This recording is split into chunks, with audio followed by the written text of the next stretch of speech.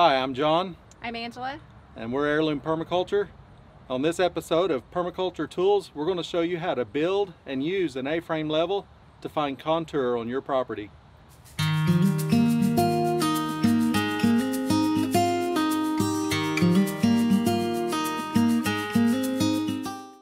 You'll need a drill bit that's sized accordingly to your hardware, 3 bolts.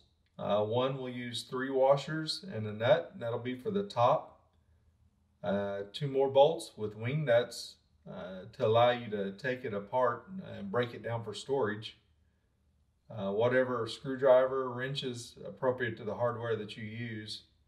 String and enough weight to hold your string tight, and I'll show you that as we put it together. All right, so we're going to start with 3 pieces of lumber. We're using 1x2, just your common 1x2 furring strips. Just make sure you look for as straight of ones as possible. They're cheap. They're about $1 a piece, so no need to spend a lot of money on this unless you want to. You can use 1x2s, 1x3s, 1x4s. I wouldn't suggest using 2x4s or anything heavier just because of that. It's so heavy. But we're going to start off by drilling a hole at the top, and this will become kind of the pivot point at the top.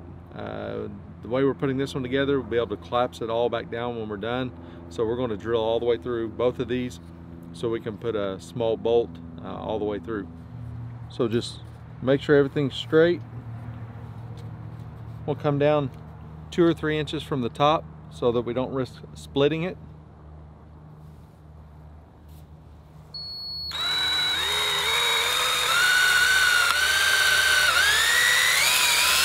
Just drill straight all the way through. All right, so at the top here, we're just using a 2-inch bolt. I'm using a washer to cause the head of it to stand off a little bit. And having these fairly tight, not an issue. You don't want a lot of play in it. So we'll put that through. Put another washer on.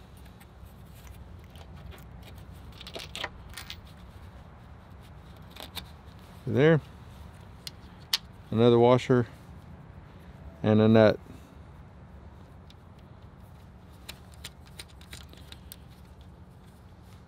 So the top is going to, if you're going to want this to be collapsible, is going to have to move. So that's why the washers. This also stands off because we're going to have to hang a string from here, so that gives us somewhere to hang a string, and it's removable. All right, so we're going to tighten this down a little bit, but we're not going to tighten it down so far that it's hard to open and close the legs of the A-frame. Now that the top's put together, you can see it's starting to take the shape of the A-frame. How you decide how wide to have it is the wider the legs are apart, the less accurate it is when you're forming your contours because you're reaching a farther distance, but it also you progress faster. So if you're making a really long run and you're only measuring a foot at a time, then it's going to take you forever to work your way. So you want to it's kind of personal preference, and also how tall you want this. Right about here I think is comfortable, and we're going to come across with the 3rd piece at a height where you can see what you're doing, because you're going to be looking at marks on that leg, that cross member. So right about here and about this high. So we're going to bring this back together,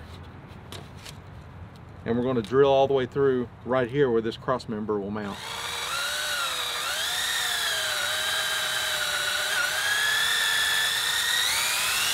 This is our cross member. We just need the first hole a couple inches from the end, right in the center.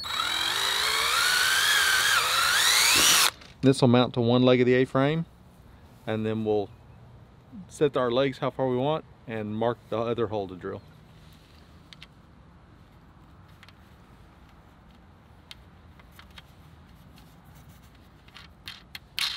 So using wing nuts on these so that we can take this cross member loose and fold the whole thing up a lot easier without needing any tools when we're out in the field.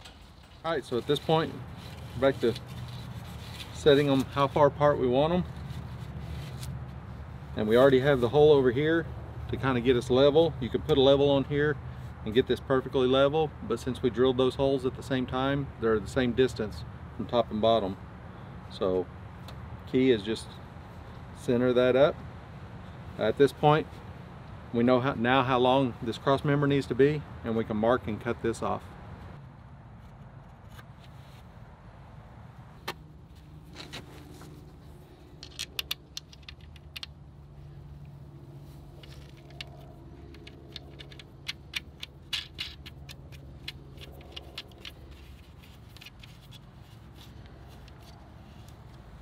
Now we have our A-frame.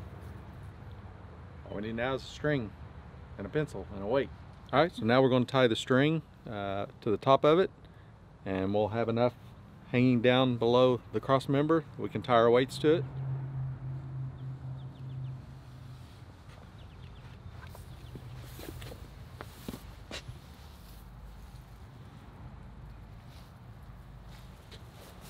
I'm just using 3 old washers, large flat washers for a weight. Doesn't really matter what you use. You could use a plumb bob if you wanted to spend the money on that. Use this, spark plug, just anything that's heavy enough that if there's a little bit of a breeze, it's not going to blow it around, and then you can get the string to settle pretty quickly from swinging. Well, everything's put together. Now we just need to calibrate it, mark it, and then I'll show you how to use it. Before we can actually use it, we've got to calibrate it and put markings on it so you can tell if you're on level ground or not. To do this, it's best to start on as level of an area as you can. It just speeds up the process and makes it a little more accurate, but you don't have to be on perfectly level ground. What we're going to do is we'll make one set of marks, and then we'll turn it and make another set. If they're off, if there's a space between, perfectly between them is centered, and that's level.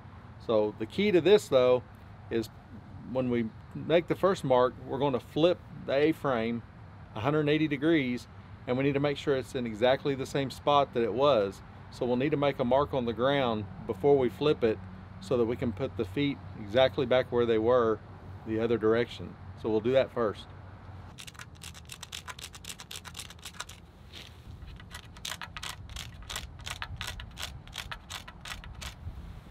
We've got it marked where we'll want to be for the second time, and we're just going to comb the string and let it rest lightly against the cross member.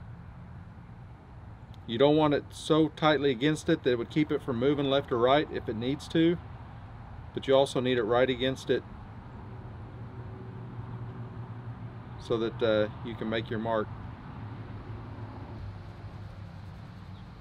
So, made a mark where the string was resting.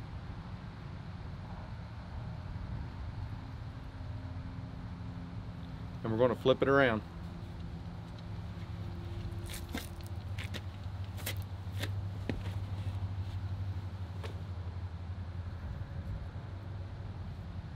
And we put our feet right where they were the first time.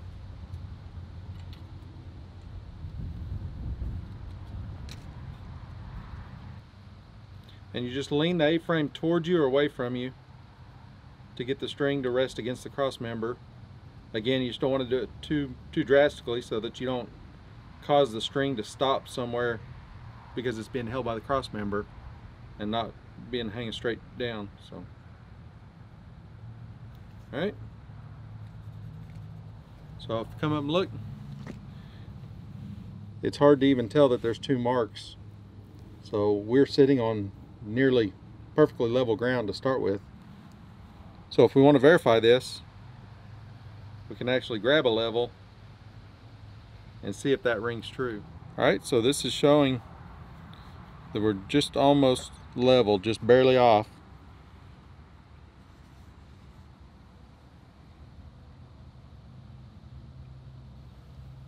That's what it looks like to me. Alright, so I'm going to simulate uneven ground. I'm going to raise one leg off the ground a little bit. Let's see how the string moves. So it's kind of the opposite of a bubble level, where the bubble goes up if that leg's high. The string goes the other way. So you'll need it to go down. Now see how it stopped before it actually got back? It was dragging on the cross member. So you'll tip it to free up the string.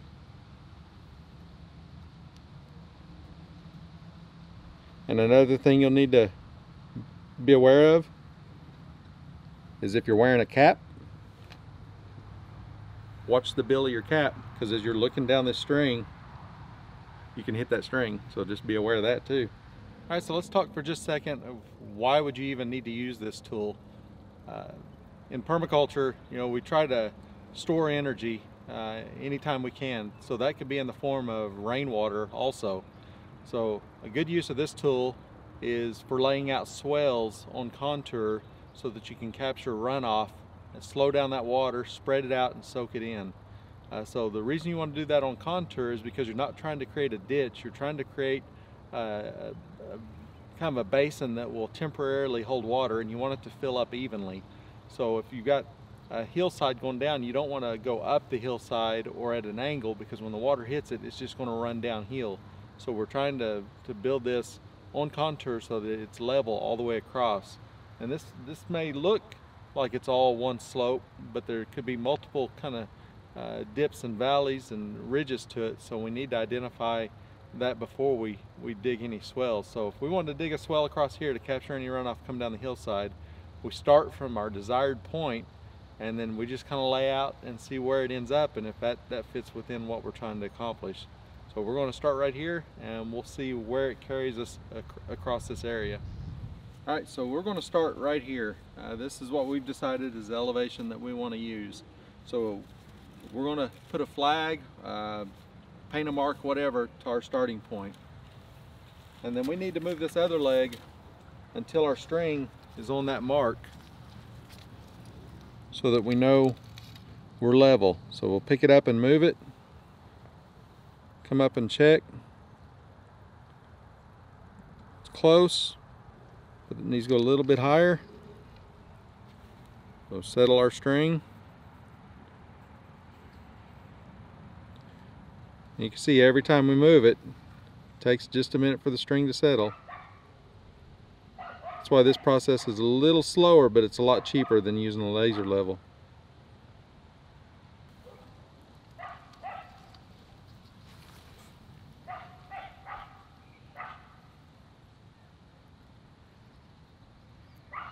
You see I went too high that time.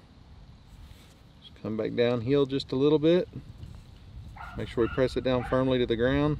We're not just resting on the grass. And again, this isn't going to be 100% accurate because there's lots of little, you know, if you set it in a boot print in soft ground, that's not exactly representative of the entire area. So there, we're level. We'll take another flag, put it there, and then what you want to do is you don't want to pick it up and move it to that one.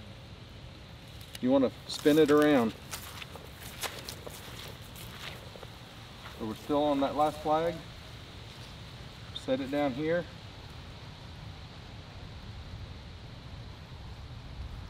Need to go downhill just a hair.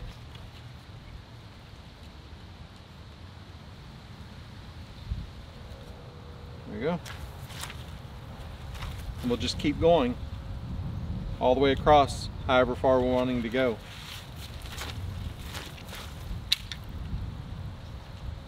All right, so before we get any farther, we're each going to take a flag and we're going to go over that way about 20 feet somewhere and see if we can guess where we think that this contour will end up. And it's a good exercise to start kind of calibrating your eye line and what you see, because you'll be surprised how far off you'll actually be most of the time.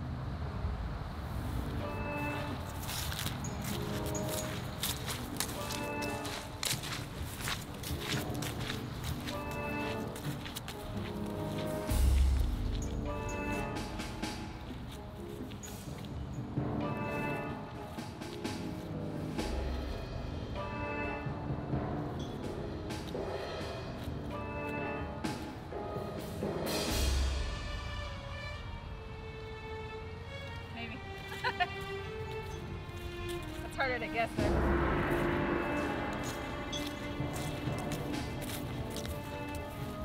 All right, your guess.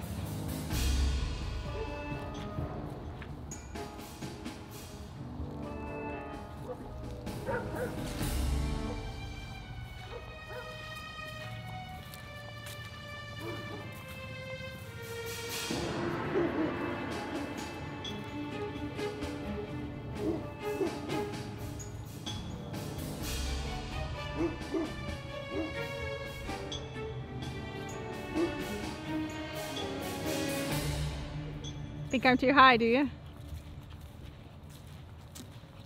Probably so, maybe so. Maybe. It's hard to guess, it really is. If I'm wrong, it'll be the first time. Just kidding.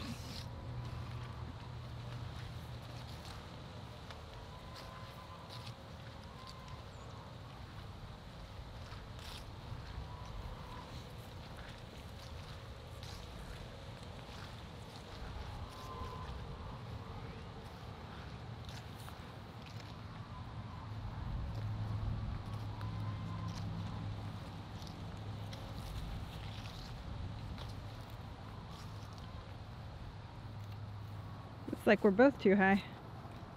Yep.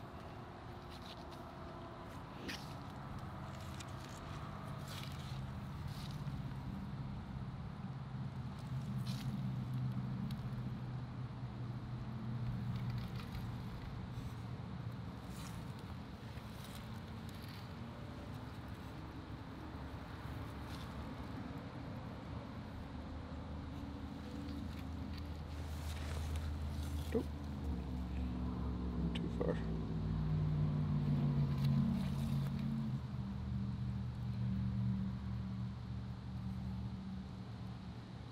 Pretty close. It's really close.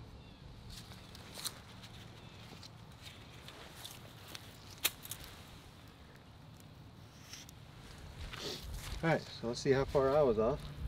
You were closer. If I aim towards mine. You were too high. I was higher. So I was off by, do the math, over Yeah. 5 whatever. feet. So if we go from yours to mine, I don't know if we might have been on similar contour. As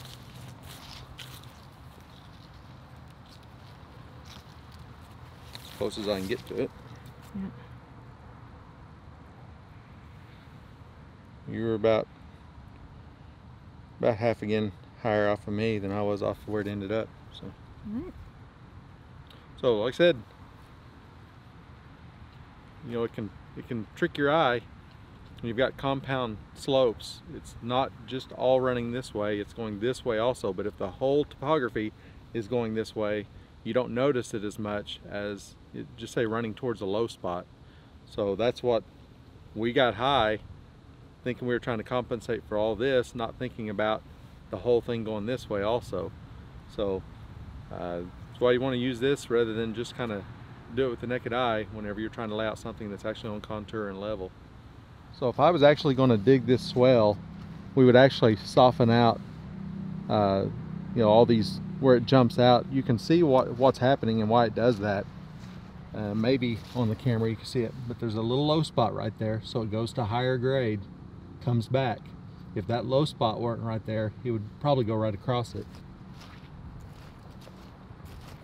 You can also look at that as if it were to come out around this way, rather than there's this high spot right here where these two flags are, kind of a little ridge. It dips a little bit and then goes back up. If this weren't here, it would go out around that way. So whenever you actually come in and excavate, whether it's by hand or with equipment or whatever, you'll take a lot of that out based on how wide your swell is, because it'll kind of absorb all these little differences. So this is just small scale example here, and all of these little variations in the topography affect that.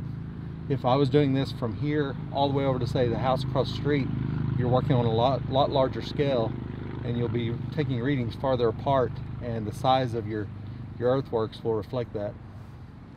So by using the bolts and wing nuts, we can collapse this down for storage, so you can keep it somewhere out of the way where it's not all sprawled out and taking up a whole bunch of space.